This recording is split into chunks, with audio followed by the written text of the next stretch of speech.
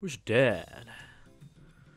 We'll give him a kiss. Hello, welcome back to the channel. Now today we've got an Overwatch video. We're going to be doing a little bit of Overwatch coaching.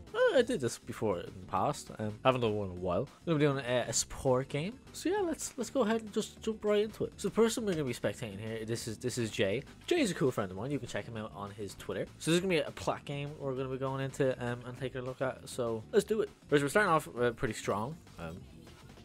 That's good pylon placement. We're immediately being pressured, but I don't know what our Roadhog is doing. Not with us.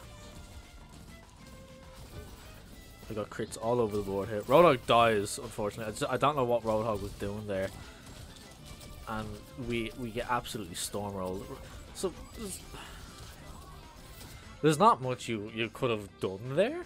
So that really, there wasn't really much you could have done there. You were immediately pressured by D.Va and Reaper, and Roadhog was kind of nowhere to be seen.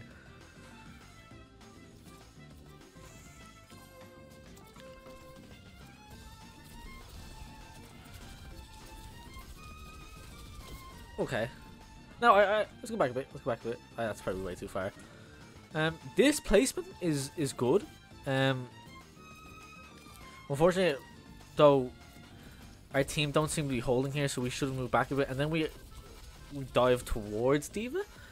Now, I'm sure that was a mistake. I'm sure you didn't mean to dive towards D.Va. Alright, then we switch to KIRIKO. Seems to be the better play here. They do have D.Va, and they're kind of eating up all at our shots. So, KIRIKO does seem to be the better play. It also is, you know, a lot more healing. Because our pylon just keeps getting wrecked by D.Va. Right, we got ball now.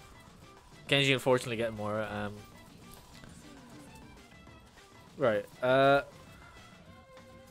You know, actually, no, I'm fine. I'm fine with using Suzu there. I was fine.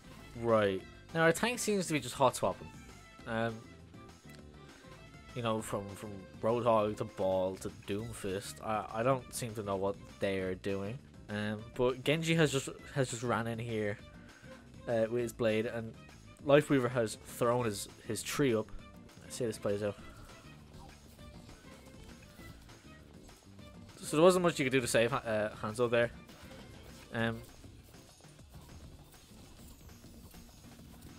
We do know that, yeah, over there,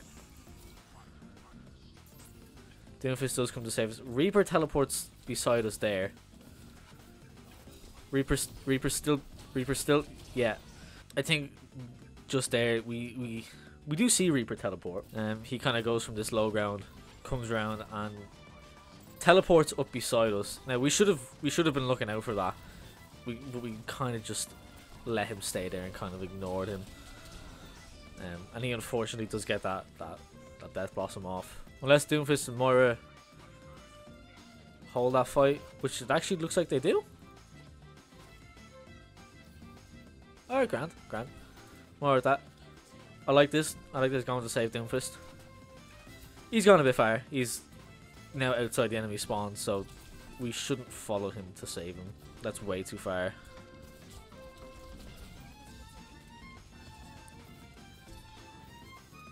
I think just Doomfist getting. Yeah, there's not much you could do there to save them. And Doomfist is going to try to hold the point as long as he can. Gets a kill, but it's not gonna do much. It's, yeah, that point's gone.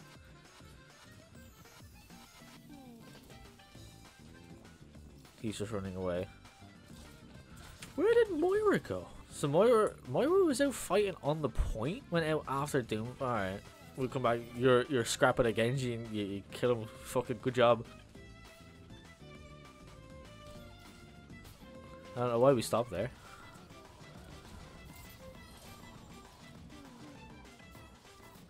That was sort of a little panic Suzu, I'm gonna assume.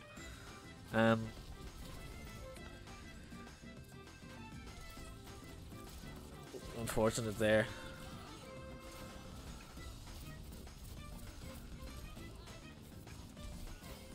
This I'm fine with. Yeah, right. How does this play out? Genji does manage to get Zarya, which is quite unfortunate. They seem to be pairing that Genji blade with Tree of Life, and it seems to be working for them. Getting out, the Suzu wasn't really needed there. Well, how about she managed to die with trans on her, but hey, you got her. Good job. I wouldn't push any further than this. Good thing about KIRIKO is she can pressure people from quite some range. Fighting Zenyatta it can be a little risky.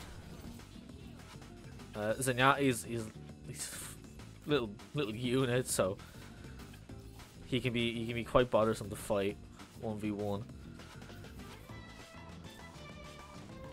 Right, just about to point that out. We do hear Reaper teleport behind us. Luckily, the both of you and Soldier, managed to apply a good enough amount of pressure to him that you got away. That you just left. But we do need to be aware that he does like to get his little flanks off. Alright, that's good. We should win this fight. We are up in numbers. Oh. Using the ult here to try keep Zarya alive. See that? No, that's a difficult one. Go back a bit just to before. So we're fighting with Soldier on high ground. We see Ana over here try to sleep us, and then we turn. We go to fight Ana. So you push with Soldier, and while this is happening, Tree of Life has gone off in the back. Reinhardt is down here with Lifeweaver, forgot his name. Moira, Cass, and Zarya are fighting, and Reaper's over here.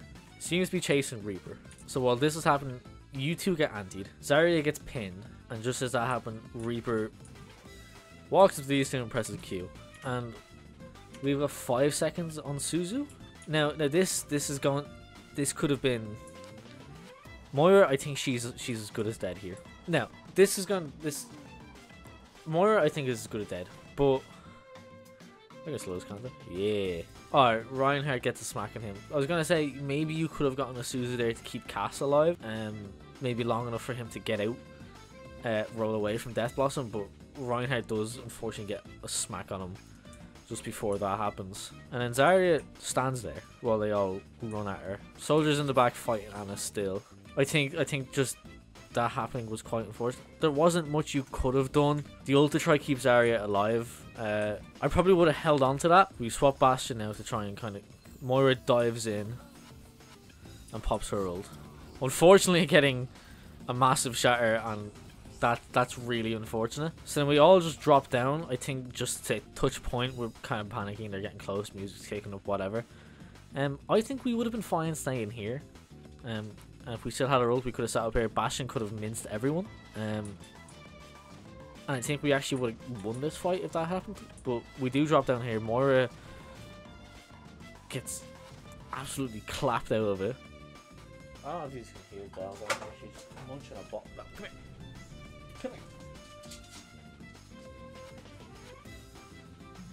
Let's watch Jay play. But yeah, I think if we had held on to ult and we had just kind of sat on high ground there, I think we would have, especially with the Bastion. We would have been able to hold on to that fight just a little longer. We probably would have won it as well, because they are. Can you not? You're being scrunkly. Stop. We do end up getting, unfortunately, shattered. Maybe Melga does something here, but maybe. No, Soldier gets rinsed by the other Soldier. It's just Melga left, and our tank seems to be just kind of hot swapping. Oh, we do all get back out though.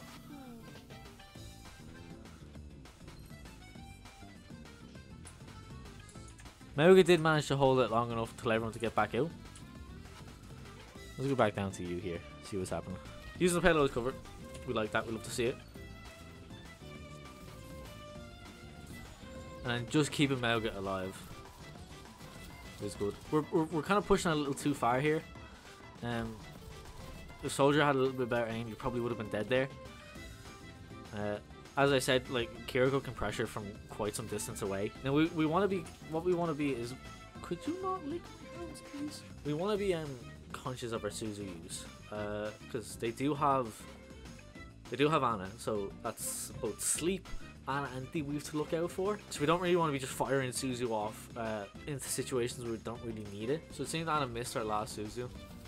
I mean, nade, and we win this fight. So I'm assuming this is the last fight. I'm assuming they don't get back to the payload.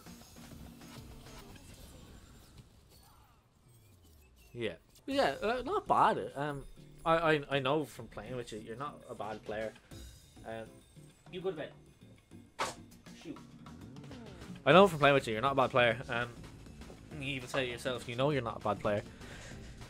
You just, why is this here? It doesn't matter. You do know that there are some inconsistencies with what you're doing. Yeah, and yeah, you're not a bad player. There are just a few inconsistencies, especially with the Suzu.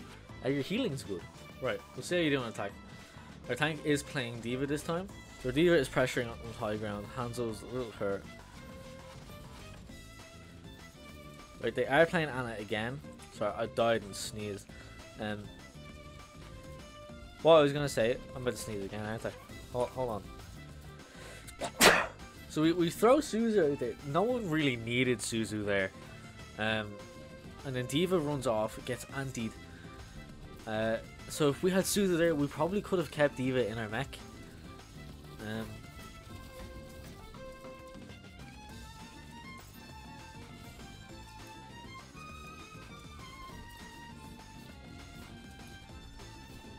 D.Va is unfortunately dead now because kept running in just, like, by herself. Kind of peeking to get that turret is fine. You can pressure from quite a range, as I said. Now see, D.Va's after getting antied and stunned and whatever there, and we didn't have Suzu on cooldown because I think we threw it at Hanzo, I think.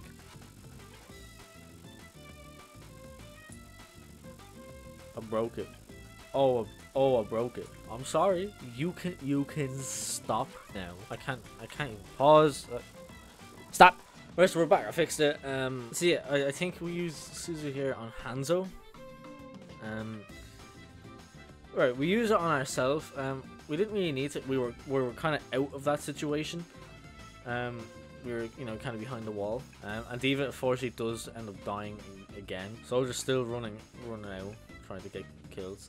He's just doing with Soldier. He does actually manage to get killed on Torb Run, so cool. Let's just keep him alive for now until our tank gets back. Back on Mauga. Mauga did work from last time. He seems to actually do well on Mauga. Tank has played a lot of people so far. Yeah, okay, yeah. I don't mind this. Yeah, this is good. That's a good rush. We just keep Mauga alive. Keep our DPS alive. Yeah, I don't mind you using Suzu there either. And we win this fight. Sick. Cool, we win. We won that fight. So the good thing about KIRIKO is she can heal from range. That's unfortunate. We did use Suzu on Hanzo while Soldier was running in. I'm not gonna be too hard in that one. I don't know what Mauga is doing here. Oh, he's back. Both disconnected or something. We basically just want to keep Mauga alive. Yeah, see there. That's a good Suzu. Keep getting you and Hanzo and all on anti. That's good. Yeah, we want to keep Mauga alive because what Mauga thrives. That's unfortunate. We still have Suzu on cooldown. Yeah, doing that to keep him alive.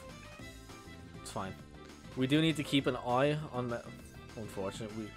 We didn't have Suzu. Wasn't much we could have done there to keep him alive. Yeah, as I always say, we just want to keep Mauga alive because he will thrive. He'll just stand there and shoot if he's just kept alive. He can heal himself, which just helps you do your job. Yeah, I don't mind that. We should win this fight. Rush, I don't mind. Getting Mauga back up, yeah.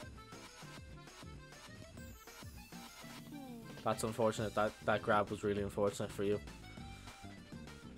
I think D.Va is in our back line though. Yeah.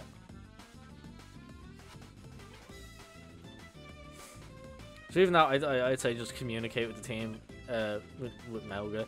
Hey, D.Va's in our back line. We need to do something about that. And the enemy team now is just being really aggressive and pushing up and kind of picking us off one by one. So we kind of just want to get out of here. We just want to get out of here. Now, one thing there, we probably could have kept Mauga alive.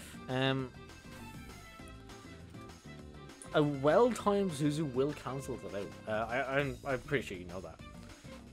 But I think we could have kept Mauga alive there by Suzuing him and you when timing that bomb to go off. But we don't stick around here. We just we get out here. Our team shouldn't even be up this far, which isn't your fault. Nothing you can do about that. You're just gonna try to keep him alive. This guy's been playing like every tank in the game this match. He's going in alone. He's going in alone. That's really unfortunate. So there's a lot of things actually going on in this game that you can't really do much to control. Like Soldier's like up there by himself. And our tank is swapping again. Like, there's not much we can do about that. I think Soldier needs to kind of hide. And our tank needs to just stop. Just needs to stop. And I can see it here. You're scrambling on what to do, who to keep alive. Which is just rough. And he's swapping again. So there's not much you can really do here. Being honest, we're gonna seem like we're swapping blues here, just see if we can get back to point fast enough. Good boop, booping them into Winston while they're all focused on you. A lot of group damage there, but Winston does go down.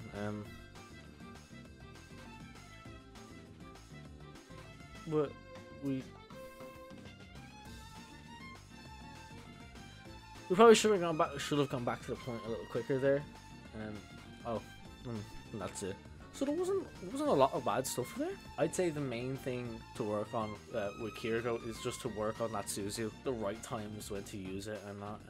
And being conscious of who you're playing against. Anna, there's always gonna be that battle between Anna and KIRIKO. You know, Anna's gonna be hitting those sleeps, gonna be one hitting those antis, and then Kiriko's kind of there to stop all that. It is unfortunate that game your tank just wasn't it.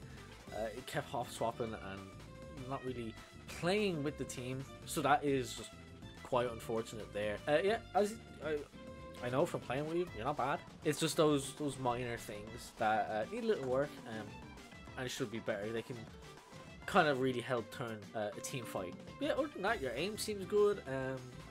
I would say also just don't try to overextend a little bit. You're kind of sometimes going up a little too far. KIRIKO, she is good for pressuring at range because, you know, those daggers just fly straight out, and she can heal from quite a distance. So I would say kind of only rush up if your team is rushing up. Maybe if it's a guaranteed kill, I don't mind you going up and killing them, fucking off back to your team, but I'd say try push a little less, because better players with better aim will see that you're just coming at them and they'll just down you instantly. But yeah, other than that, aim's good, you're good at healing, you're a good support player. It is just those minor inconsistencies. Hey, but that's all I have for this video. If you did enjoy, please hit that subscribe button. We're pushing for 500. We're at 365 as of recording this, so we're pushing, we're almost there. Also, if you're a streamer and you need some art done, some emotes, or you're just down for some cool art, my commissions are open over at my VGen, so you can go ahead and get yourself some sick art. And if you want to support the channel, keep this channel going, make these videos keep coming, you can head over to my Ko-fi as well and support me there. But yeah, that's all I have for today's video. See ya!